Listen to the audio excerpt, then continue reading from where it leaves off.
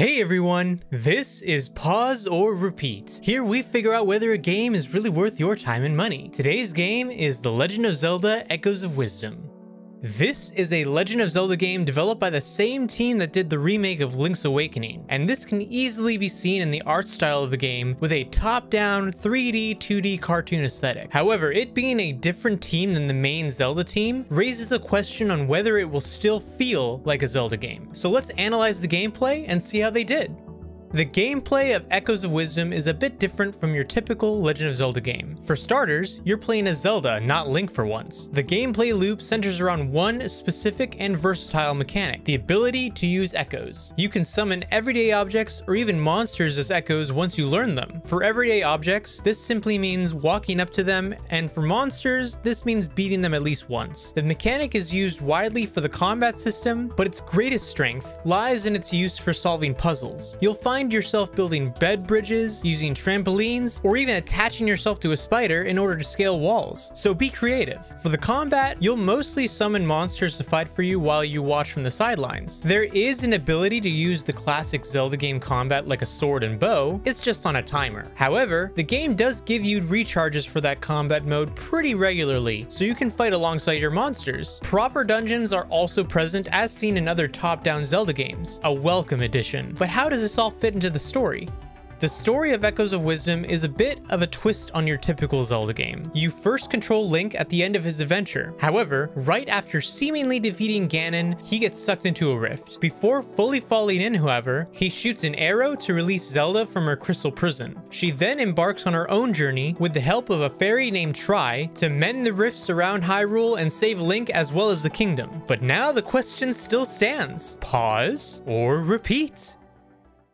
Shouldn't this be called The Legend of Link, since we're playing as Zelda this time and not Link? Because, the roles are reversed here. What do you think, Chris? That's a good point, and I think, Nintendo's done a really good job with, especially in the year 2024, empowering some of their iconic female characters, like we saw with Princess Peach, with her game earlier this year. But yeah, people would definitely say that, but you know what? They don't want to get sued. What if someone already copyrighted that, Henrik? Maybe that's why. Maybe that's why they got to stick with it. But yeah, we're talking about Nintendo suing people. I think that they're willing to sue people if it means they get money. Well, beyond their devious schemes, behind the scenes, I gotta say, Henrik, this is a charming twist in the Princess Zelda saga. I mean, suddenly she's the star of the show, tasked with saving Hyrule after our beloved swordsman, Link, gets yanked into a mysterious rift like my socks in a washing machine. I don't know about you, Henrik, but they always seem to go missing when I need them the most. Sometimes. It's weird. It's like, where'd it go? Yeah, what's up with all that? And then all of a sudden, you got all these strange rifts that are popping up everywhere, munching on anyone who gets too close, and goodbye to the king and his trusty advisors, who probably thought to themselves, Henrik, like they were probably just taking a stroll. I mean, who knew that saving the kingdom would come with so much unwanted real estate development, right? I mean, everything's getting taken, even buildings, for crying out loud. Yeah. No, yeah, I mean, that is the whole thing, is the game, it's meant to give you just a landscape for you to be creative with. And you actually do have to be pretty creative for some of these puzzles. I wouldn't say the puzzles are like super hard, but Legend of Zelda puzzles have never really been really that hard when it comes down to it. Maybe frustrating for some things, like, the infamous water temple from Ocarina of Time. Right. But they're never really like so hard that you're like, I have to step away from this for like a week and then I can come back to it and understand what I'm doing. It's not like that. Well, take the cue from the art direction, Henrik, right? I mean, it's very child-friendly. I mean, it's really kind of geared towards everyone, and I think that's definitely was its premise compared, to the past, title that they were just exploring. I think they wanted to kind of tone it down a little bit, kind of keep it, rated E for everyone. But I gotta say, I mean, you're absolutely right. I absolutely love the smorgasbord of enemies Princess Zelda faces on her adventures. I mean, plus she's got her floating buddy that you highlighted perfectly in your video, Tri, which, can create echoes out of any enemy you defeat and then can conjure up all sorts of random objects. I mean, I found myself thinking like, wow, Echo is basically Nintendo's way of go ahead, break our game. We dare you. I mean, it felt very similar, right? I mean, didn't that kind of remind you of like Breath of the Wild with all that creative chaos, and then they turned it up 11 with Tears of the Kingdom, and then they found a way to make it happen with this like 2.5D Zelda game? I thought it was I actually very, very feel creative. Like they took a lot of things they learned from Breath of the Wild and Tears of the Kingdom, and said, what can we translate from the 3D games to 2D? And you know, so you have things that really almost feel like the Ultra Hand ability from Tears of the Kingdom, and the whole being able to build you know, machines in Tears of the Kingdom. Like they take stuff like that and they put that into this game. And I think it's really awesome that they did a great job of translating it into the 2D environment, and it doesn't feel out of place or anything like that. It feels like it slots right in, and there's not a whole lot I can really complain about when it comes to the puzzles and the creativity that you can, you know, decide to be with a puzzle. You can do it one way or you can do it another way.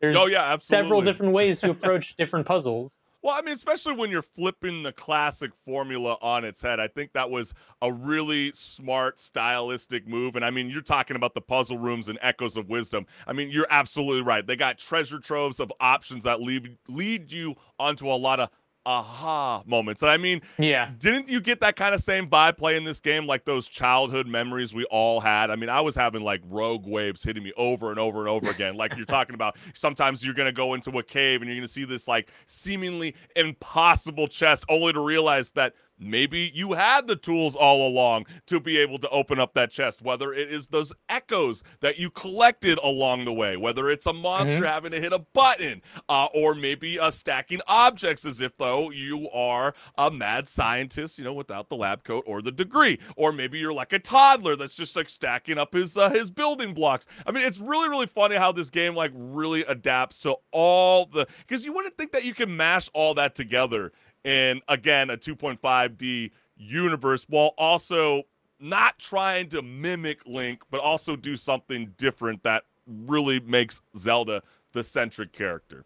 Yeah, and I think if there's only one thing that I can really give it a downgrade on the point system, if there even is one to give for this, is really the combat. I feel like while it is creative to be able to summon an enemy that you've defeated to defeat other enemies for you, I feel like you end up getting disconnected from the combat a little bit. And yeah, there is that swordsman mode that you can go into, but you're not going to be in that all the time because you can't. You can't be in it all the time.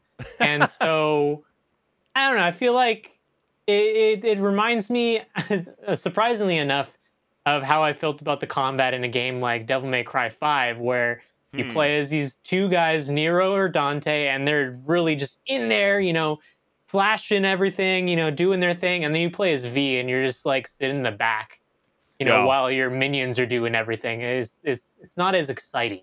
Yeah, it's a little bit of a point, you know. It's a tad bit slow pace. I kind of you know, I think I saw it online where some people were joking that this game kind of reminds them of like a children's version of Diablo 4 with how slow the attack mechanics kind of be, and they're like, we're just kind of slowly gearing you up to the mature route that you will sooner or later explore in your lifetime. And it's so funny that you were referencing the whole idea about, you know, Princess Zelda, you know, wielding, you know, Link's sword, because I was literally going to ask you that, because I was thinking about those energy bars.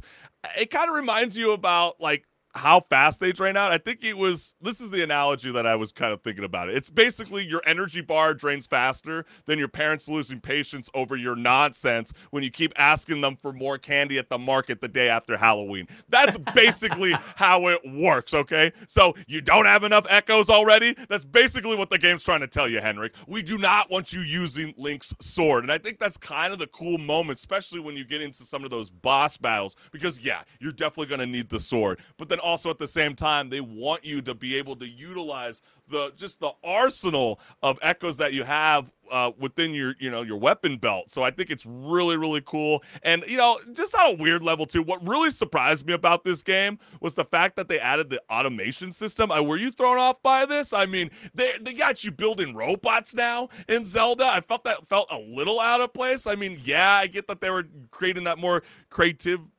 element in the last game, Tears of the Kingdom, but like, yeah, I was gonna say, I mean, you were able to do that in Tears of the Kingdom. I mean, maybe not, by default were they expecting people to build like full on mechs and robots, but yeah, right. I've seen people do that in Tears of the Kingdom, and it works. But it just kind of threw me off though, because I get it. They're a bit stationary. I mean, you got to manually wind them up before they start working, so they're not quite like those Tesla robots we've all been seeing circulating over the web over the last week. They're more like those robot butlers that need more maintenance than your old lawnmower. So they're not as reliable as they are in Zelda, but it just kind of felt a tad out of place, I gotta say. And then lastly, I just gotta mention this. I was, art style. What did you think about this, Henrik? Because when I kept thinking about the art style, I kept pondering to myself, would it have worked better if it wasn't so much that cartoonish route? I mean, would it have been better if they went with a modern approach? I mean, how did you feel about that? I mean, do you think does that take away from that old school element that maybe they were trying to gear, like half of it GameCube and half of it maybe Game Boy Advance? No, I don't think it takes it away from the experience at all, really. I think actually the art style will keep it feeling fresh even 10 years from now, as opposed to if they went with a more realistic approach to things and not like the cel-shaded cartoony aesthetic. Because even, yeah, you can look back at the games that have done the more realistic, darker tone, like Twilight Princess, for example. Like, you can go back to that and it still looks pretty good, but it doesn't hold up as well comparing to the art style of like Wind Waker, which is more like what this game has tried to do. That more of cel-shaded cartoon, like definitely not trying to look like reality approach. It's a stylistic choice for a reason, and it's to make it look timeless. Really, when you look at it 10 years from now, it's going to look the same that it did now.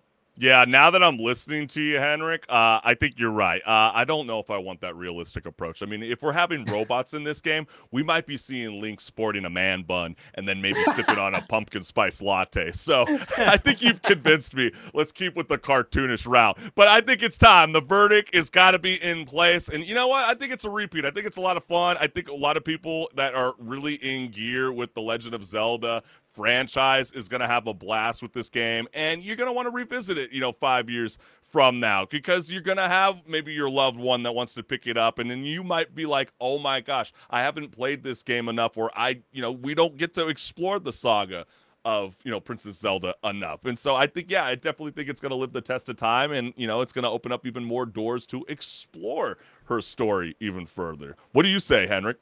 Yeah, it's a repeat for me as well. I too believe that a lot of people will have a great time in this new legendary experience from the Legend of Zelda series and moving forward into the, several years from now.